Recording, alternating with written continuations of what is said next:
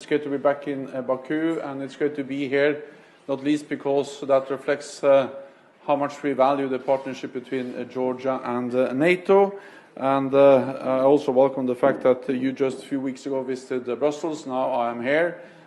This is my video update on this Wednesday midday, March the 20th. Let's talk about some news.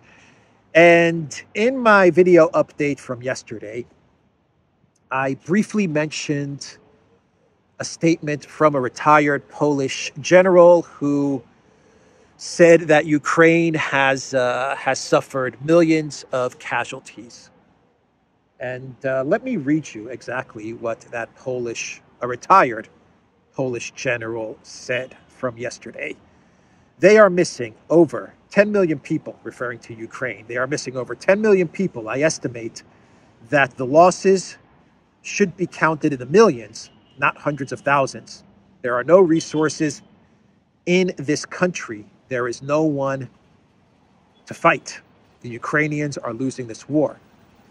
Retired General Andresak stated, pointing to media reports suggesting that Kiev is running out of anti-aircraft missiles to protect itself from Russian strikes.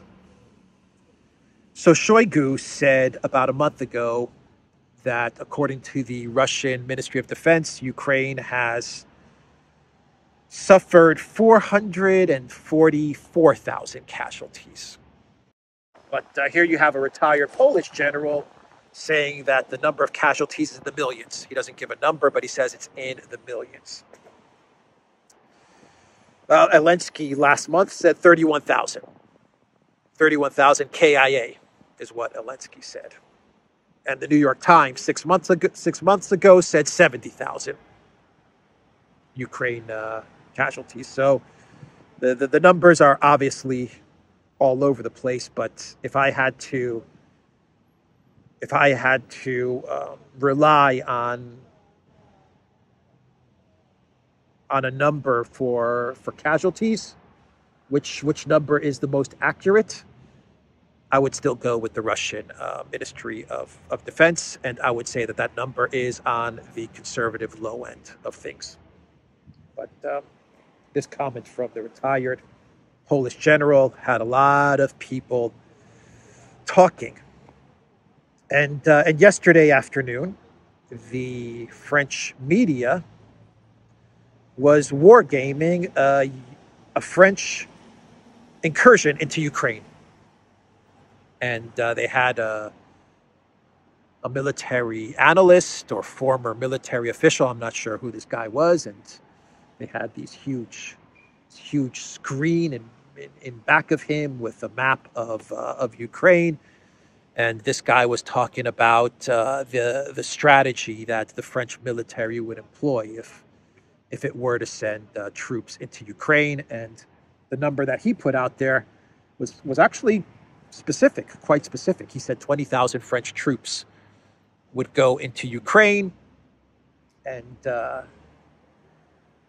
he said there were two possible scenarios, and it could be a combination of both. He said one scenario is that the 20,000 French troops, go to the area of the Dnieper, and they stabilize the lines there, and it could free up Ukraine forces to go further towards the front line. And they could also act as a tripwire, he said, because these French troops, they would basically tell Russia, or they would signal to Russia, you can't move any further west.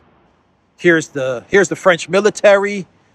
You shall not pass, right?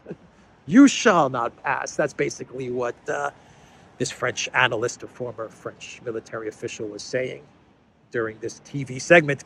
He also said that the other option that the French military could do, and it could be in combination with the troops acting as a tripwire, a signal to the Russian advancing forces that they can't move further west. Another thing the French troops could do is they could be deployed to the border with Belarus, and they would deter any type of incursion from Belarus, from north to south towards Kiev. So that's what this guy said the strategy could be with sending 20,000 French troops into Ukraine. But if France was to send 20,000 French troops into Ukraine, well, it's not just about sending 20,000 people into Ukraine. There's a whole bunch of other logistics and other things that has to follow the deployment of 20,000 troops into Ukraine, and we would know about it. Everyone would know about it. But that's what these guys were wargaming on this French TV channel. And then you had the Russian Foreign Intelligence Service chief, Sergei Naryshkin, say that France is indeed ready to deploy 2,000 French troops into Ukraine. In the statement on Tuesday, the SVR chief said the French armed forces had become concerned about the rising number of French nationals dying in Ukraine. The casualty level has supposedly surpassed a psychological threshold and could trigger protests, the statement said, adding that Macron's government was concealing this information about delaying the moment it would have to be revealed. According to the spy chief, the French military is worried about the government's plan to send the contingent to Ukraine, considering that such an operation would be difficult to conduct without Russia noticing. The French soldiers would indeed become a legitimate priority target for attacks by the Russian armed forces, Naryshkin said. So if he's saying that 2,000 forces would be impossible to hide from the Russian military, can you imagine 20,000 French forces? We would all know about a 20,000 French troop deployment into Ukraine. But he's saying that, basically he's saying that France has suffered alarming losses in Ukraine, like French mercenaries have been killed in large numbers in Ukraine. Macron is hiding this fact from the French people. And if I'm reading this correctly from Naryshkin, he's basically saying that France is now going to deploy 2,000 additional French troops into Ukraine in order to kind of muddy the waters and to try and cover up the losses that the French military or French mercenaries that they have incurred to date. And so Macron is going to send these 2,000 French troops into Ukraine to kind of muddy things up a bit. Because if the French really knew how extensive the involvement in Ukraine was, there would be protests in the streets, and that's something that Macron is trying to avoid. And then you had a French army general give an interview with Le Monde, Pierre Schill, and he said that French forces are ready to fight a conflict, to fight a war. He didn't get into the details, at least from what I read. He didn't exactly say who the French army is ready to fight with, but we all understand that he's talking about Russia. French forces are ready, Schill told Le Monde, stressing that whatever the developments in the international situation, the French can be convinced their soldiers will respond. Schill said France has international responsibilities and is linked by defense agreements to states exposed to major threats and must therefore have its forces trained and interoperable with allied armies, interoperable with NATO. And when he talks about defense agreements that France has, he's talking about France and NATO, but he's also talking about the security agreements that France entered into with Ukraine a couple of weeks ago. And when he's talking about threats that France faces, he's obviously talking about Russia. Coming from a French general, what else would you expect a French general to say? That France is, at least on record, because we know off record from that article that came out from the publication Marianne a couple of days ago, we know that off record, the French military is telling Macron that the military is just a bunch of cheerleaders compared to the power of the Russian military. But on the record, in an interview with Le Monde, a French army general, of course, is going to say that France is ready and that the French army is prepared to take on any threats that come their way, including a threat from Russia. That's what the French general was basically saying in this interview. So if France did deploy 2,000 troops into Ukraine, I don't think the Russians would. I mean, Narushkin said they would be a legitimate target, but if those troops were deployed in the west of Ukraine or wherever, then I don't think the Russians would go out of their way to target those troops, unless those troops were sitting in a military warehouse or storage facility that the Russians got wind of. Then the Russians would take out that storage facility. But for the most part, I think 2,000 French troops, the Russians would just continue to go about their strategy, which is aggressive attrition and annihilating the Ukraine military. I don't think 2,000 troops would throw the Russians off course or would lure the Russians into changing their tactics just so they can go after these 2,000 French forces. I think the Russians would just be like, whatever, you send 2,000 troops into Ukraine. If they get in our way, then they're going to be annihilated. But if they don't get in our way, we're just going to continue to do what we're doing. And if we get to a point where we have to face off with these 2,000 French troops, we're just going to annihilate them and just keep on progressing with our overall strategy. Now, 20,000 troops, I think that would be a different story, because 20,000 troops would inevitably get involved in the actual direct conflict with the Russian military. But look, you send 2,000 troops, the 2,000 become 4,000, the 4,000 become 12,000, and that's how the escalation begins. But France, they came out with a statement yesterday evening, and they denied Narushkin's claim about the 2,000 troops. They said that this statement from the Russian intel, the foreign intel chief, is false, and that France, at the moment, France is not sending 2,000 troops into Ukraine. They haven't sent, and they do not plan on sending 2,000 French troops into Ukraine. Whether you believe that or not, who knows? We know that France has mercenaries in Ukraine, but we're always talking about like French military, not mercenaries or not French soldiers fighting with the Ukraine patches or the Ukraine flag. We're talking about French soldiers fighting under the French flag when we're talking about 2,000 troops or 20,000 troops. Anyway, that's everything that went down yesterday. Not everything, but most everything that went down yesterday. And what's going on here? Is this part of Macron's strategic ambiguity plan? Macron's master 5D chess move strategy of strategic ambiguity. Is that what's going on here? Is this strategic stupidity? Maybe. Maybe that's what's going on here. I think three things are happening, and probably three things all at once are going on here, all at the same time. On the one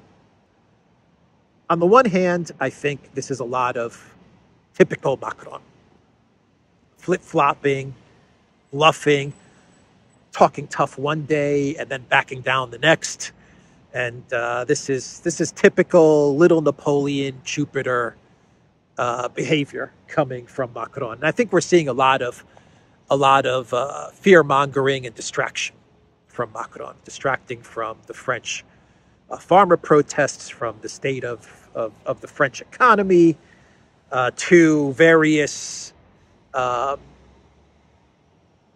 wife issues, rumors that are dogging Macron. I think a lot of this is distraction. I also think this is Macron's way of covering his butt, because he knows that Ukraine has lost his conflict. He knows that Russia is going to win, and this could be Macron's way of telling NATO and telling the collective West and even telling the French citizens when Project Ukraine does collapse, telling the French people, look, don't blame me. NATO United States, people of France, I'm not at fault. I wanted to take on Russia. I wanted to send troops into Ukraine. I wanted to keep Ukraine fighting and to keep Ukraine afloat. So this is not my fault. It was Germany that let Ukraine sink.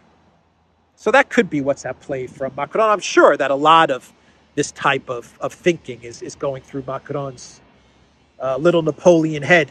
But another thing we could be seeing is just panic in the collective West in general, especially in the European Union.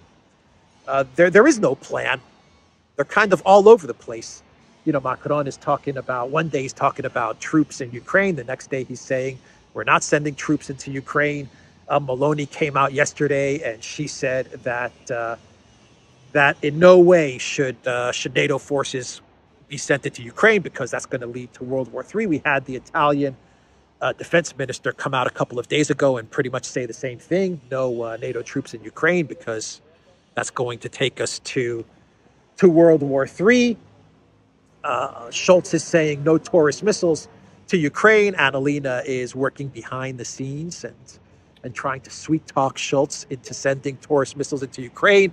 Meanwhile, you have Czech Republic President Pavel running around the world trying to find 800,000 artillery shells to send to Ukraine.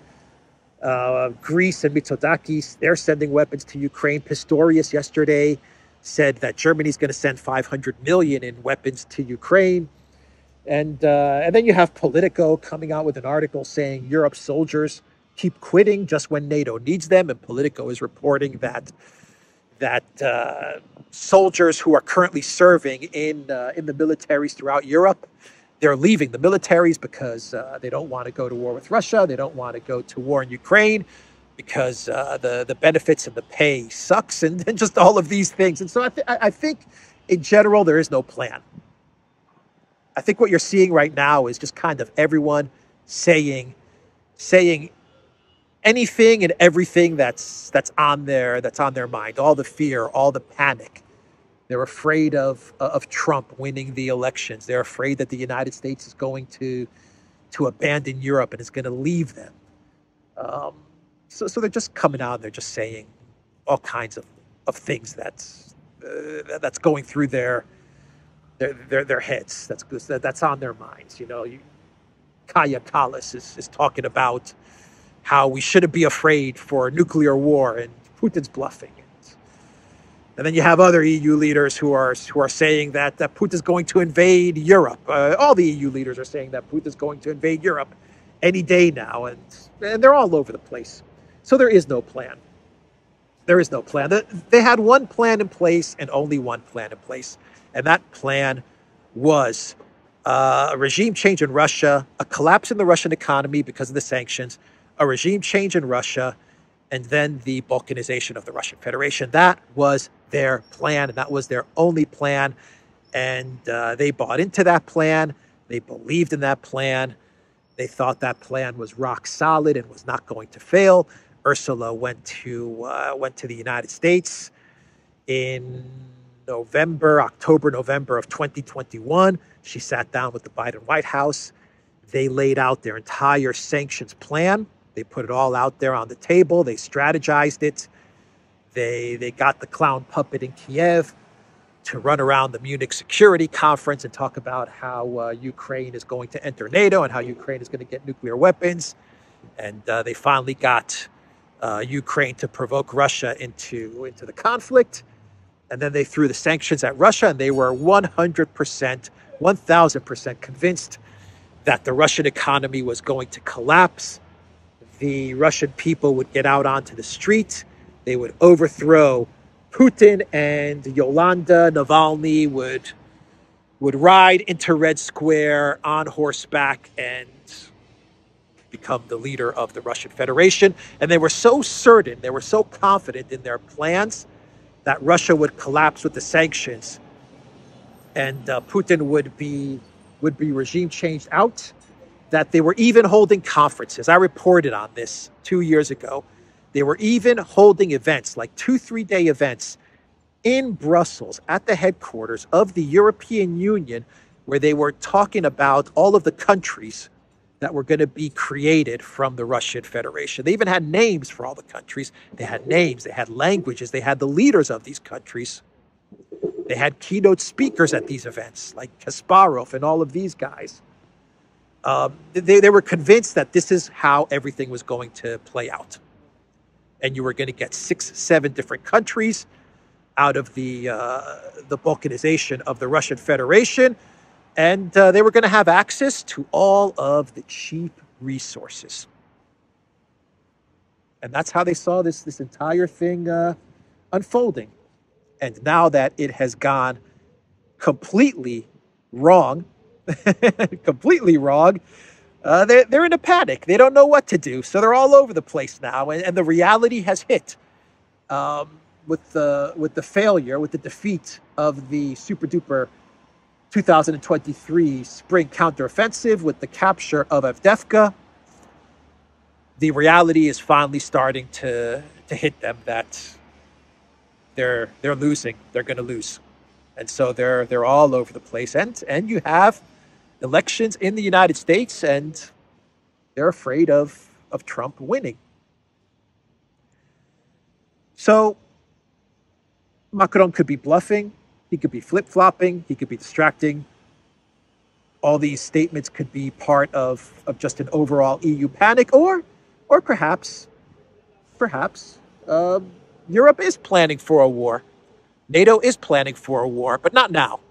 In like 1 or 2 or 3 years' time. NATO is not prepared to go to war with Russia right now. And even the United States is telling Europe, not now. We have an election. If we go to war with Russia right now, then there is 0 chance that Biden's going to win, like absolutely 0. And so the United States is telling Europe right now for the next 7, 8 months, don't bother us with conflict, with troops in Ukraine, with U.S. troops, boots on the ground in Ukraine, because we're in an election cycle. So that's what the U.S. is telling Europe. But in a year or 2, possibly, and if Biden wins the presidency, definitely. If Biden wins, no doubt about it, in my opinion, the United States and NATO, they're going to war with Russia if Biden wins the election. But look, NATO's building this big military base in Romania. It's going to be the biggest base in all of NATO's history. And Moldova, they're talking now about Moldova entering the EU and entering NATO. So Moldova enters NATO. They build a big military base in Romania. And they're ready in a year or 2 to take on Russia in the Black Sea, say, area. They understand that eventually Russia is going to control the entirety of the Black Sea, the entire coast of the Black Sea. They understand that. And so they're building this military base, and they're preparing to challenge Russia in a year or 2 or 3.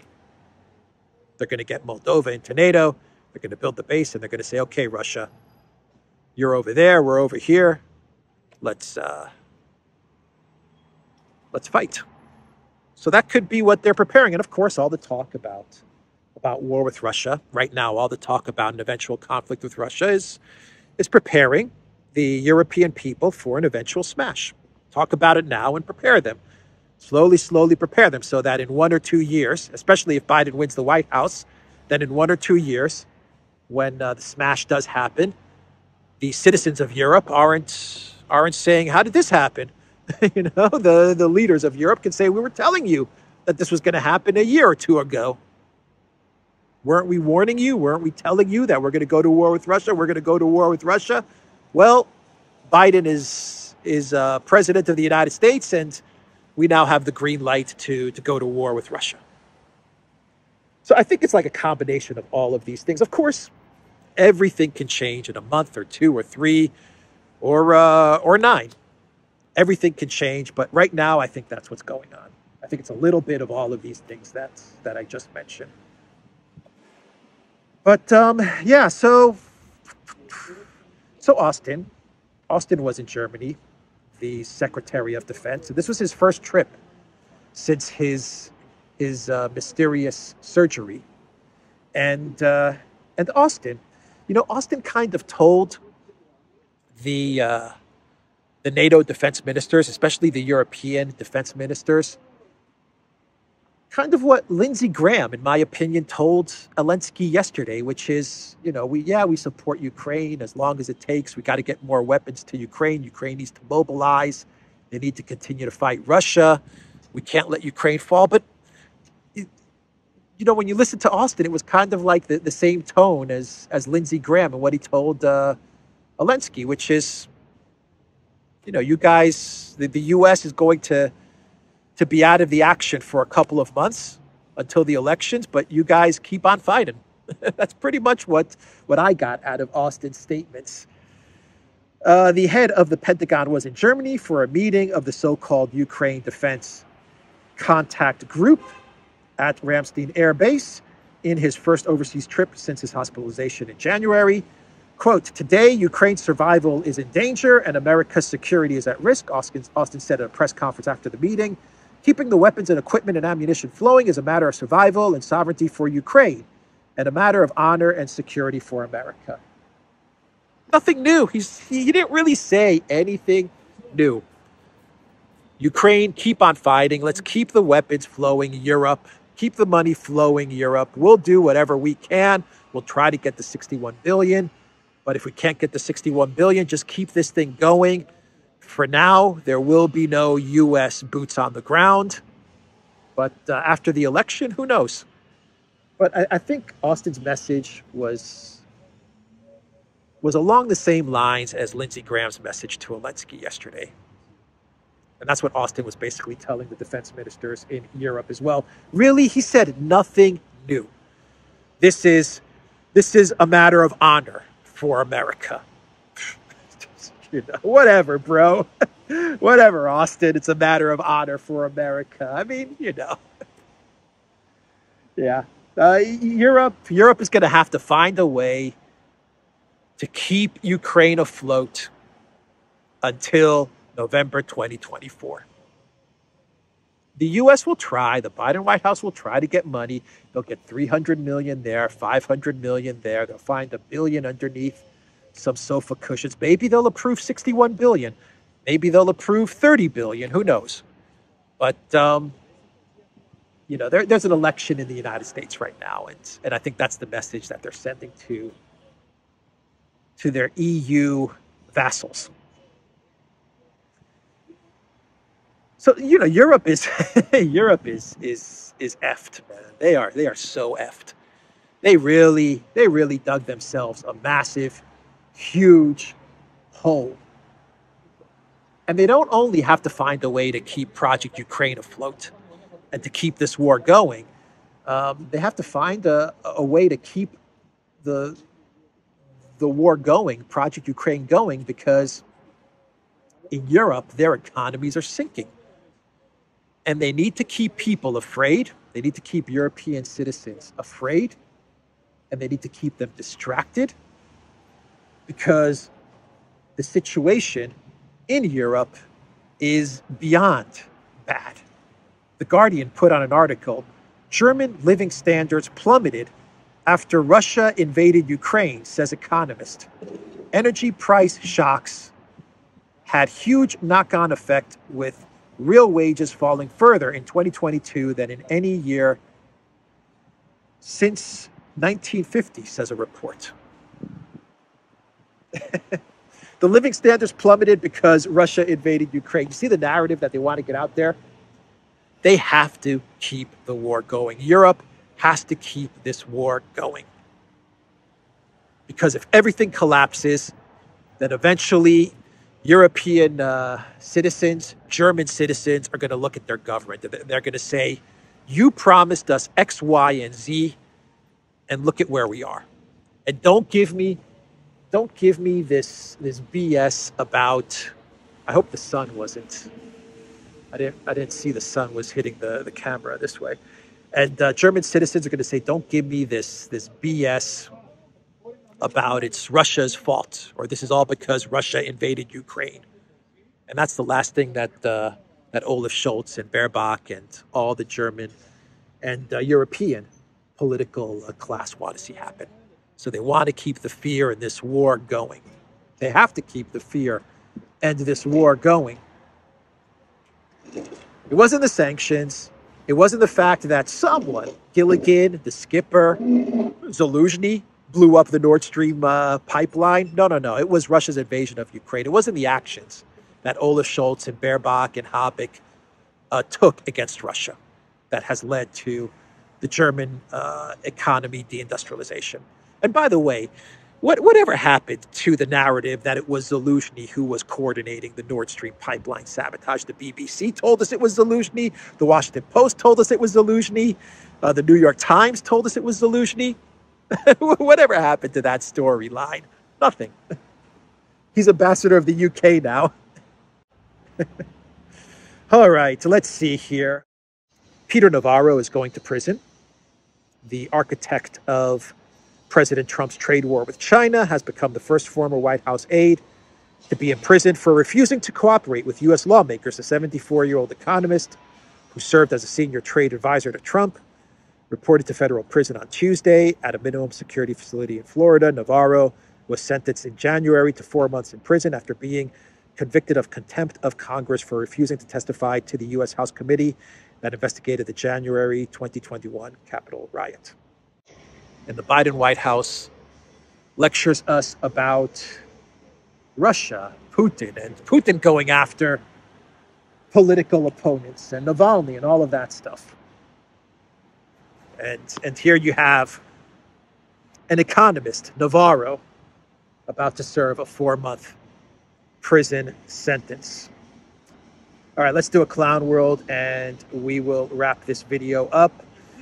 How about the fact that the story that Ukraine is going to honor Mr. Hunka? You remember Mr. Hunka, Yaroslav Hunka, the person that Trudeau and Zelensky and Zelensky's wife and the entirety of the Canadian Parliament clapped for and gave a standing ovation to.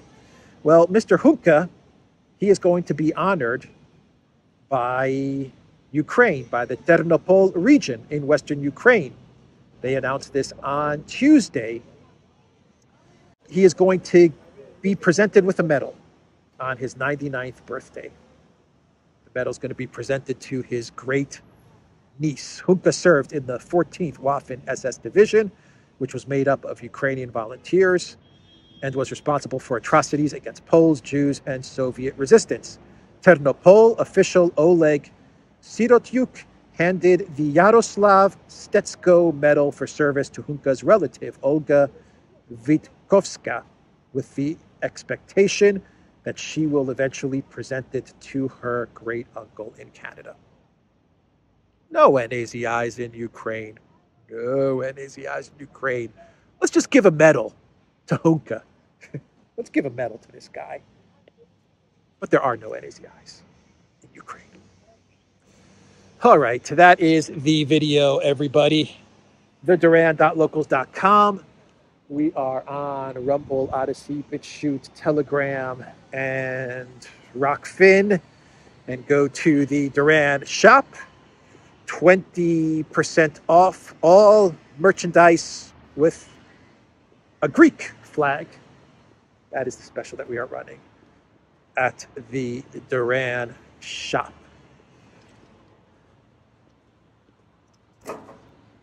One sec. There you go. There's my t-shirt with the Greek flag. All right, everybody.